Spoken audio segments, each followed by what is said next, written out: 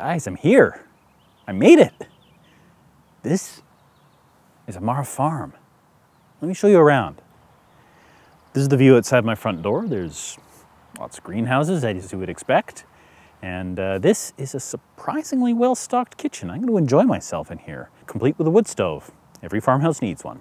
In the last video, some of you were asking if I could show you all the equipment that I stuffed into my car when it was all set up. So this is my bedroom, and this is my office, and this is my equipment room, all in one space.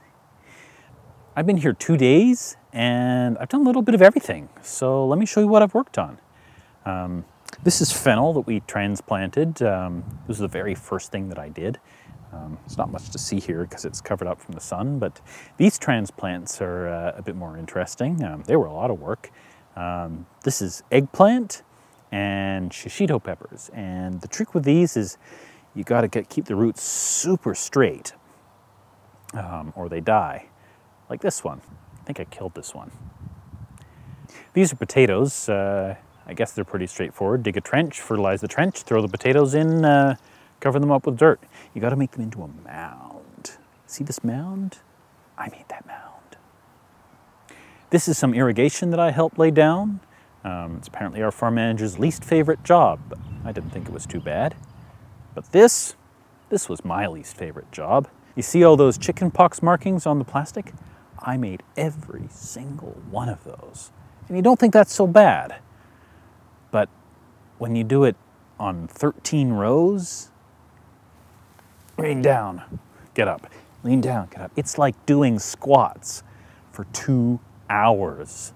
It was a bit much for my back. I got to admit, I didn't do the last 2 rows. The farm manager wouldn't let me because, to be honest, I couldn't stand. I felt really defeated. And I mean, Kate just said that's farm life. It defeats you. I don't know what to say. I liked weeding a lot better.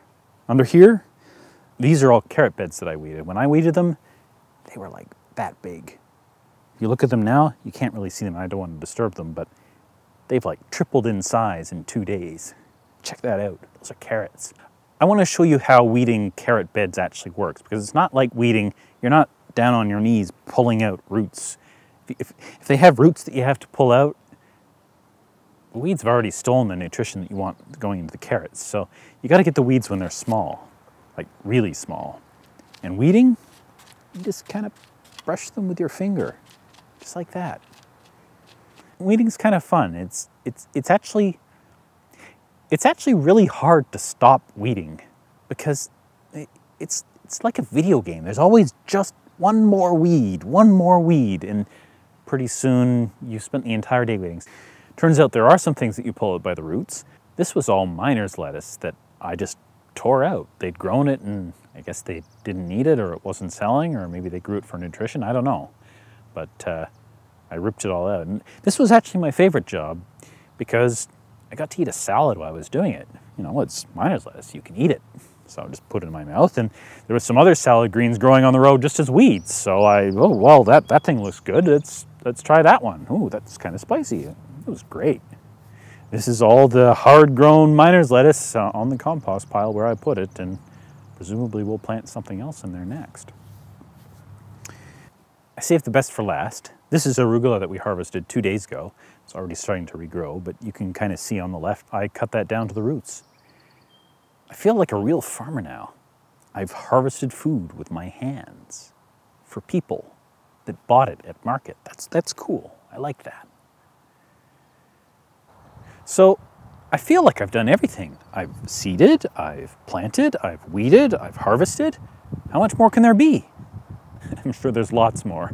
Why don't you tell me what kind of farming I've missed, and what new and exciting ways I can find to ruin my back in the future. Let me know what farming experiences I have to look forward to in the comments.